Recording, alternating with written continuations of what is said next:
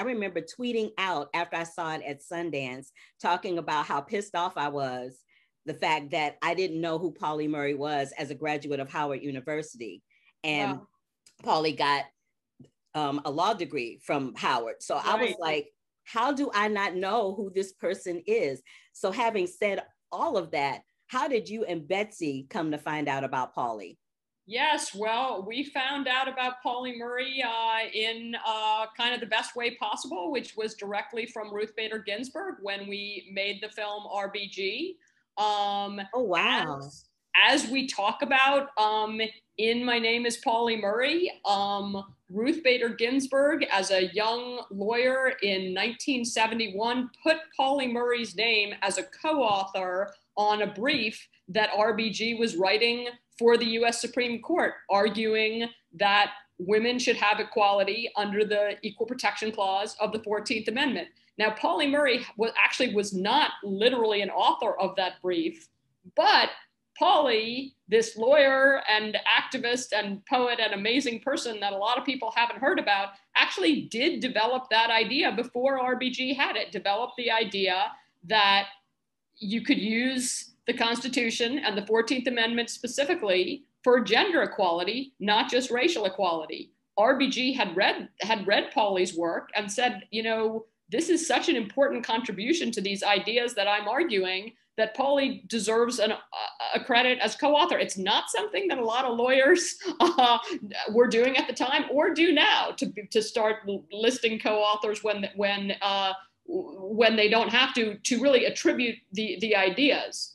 You know, but RBG did that. We saw that on the brief. We're like, oh, who's this Pauli Murray person? Like, but truthfully, we talked about it a little maybe, but didn't get too into it until after RBG was released and people were sort of starting to tell us how hungry they were to hear more about contributions that have been made to the history of American law and activism that we don't all know about. And that led us to looking more into Pauli and every amazing thing that Pauli accomplished in a lifetime.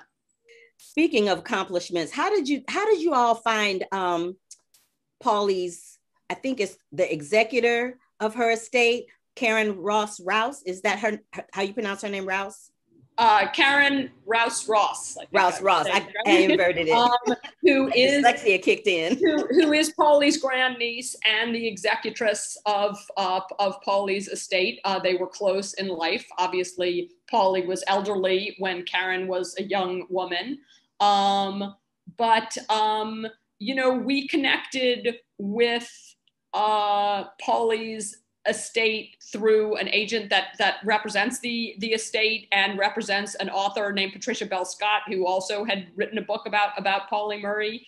And they led us to Karen, who you know, was a fantastic resource and connection to have, because, you know, she knew Pauli not as some monumental historical figure, but as a human being who she was really close to. So Pauli was denied admission to UNC Chapel Hill. Here we are in November 2020, and it's the same thing happening again. When do you think they're finally going to get on the train and go, you know what? You don't have to be a certain gender or a certain race to pursue an education. UNC just said to Pauli, when Pauli applied for, it was for a graduate program in sociology, UNC sent back a letter saying like, yeah, I'm sorry, but like people of your race, and literally used that phrase, like that's not, you know, the constitution of our state, and like and the university, our policies, yeah, we just don't look at people of your race. Like we won't even consider you, forget it. Pauli was rightfully and understandably outraged by this. And then some years later, when Pauli was trying to go to Harvard Law School, where Pauli rightfully so Pauli went to Howard Law School and graduated first in the class. Howard at that point had a tradition where there was a fellowship that went to the #1 student at Howard, where they automatically would be accepted into Harvard Law School for a master's program for like the next step up in law.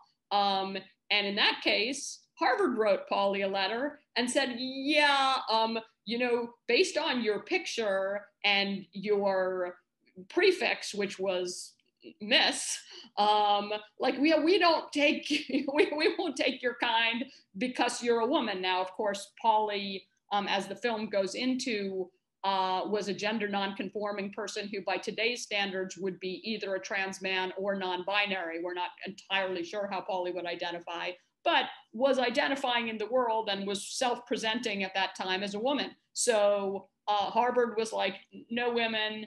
UNC was like, no African Americans. And as one of our great talkers in the film, Professor Brittany Cooper from Rutgers says, like, every institution is keeping Pauli away of things that not only that she wants, but that she absolutely rightfully deserved for these arbitrary and really foolish reasons. This is someone who went to the trouble to preserve the records, not only the paperwork and the diaries and the legal papers, but also beautiful vintage photographs, dozens of hours of audio tape, and even some videotape. Pauli, like, the world may not have been ready for Pauli, but Pauli was ready to face future generations. Yeah, Pauli went to a lot of trouble, saved everything, and took it to an archive, or had grandniece Karen bring it to the archive, the Schlesinger Library at Harvard, to preserve it for future generations to see and find. And Julie, it's so wonderful to talk to you and to see you. I hope the next time that we have a conversation, it is in person, and, you know, maybe on another rooftop somewhere. I was going to say on a rooftop in LA. That's where I want to meet. I think there might have been some nice snacks there. So there was some nice snacks and cocktails, and you know I'm always good for a snack and a cocktail. Excellent. Thanks, Julie. Great to see you.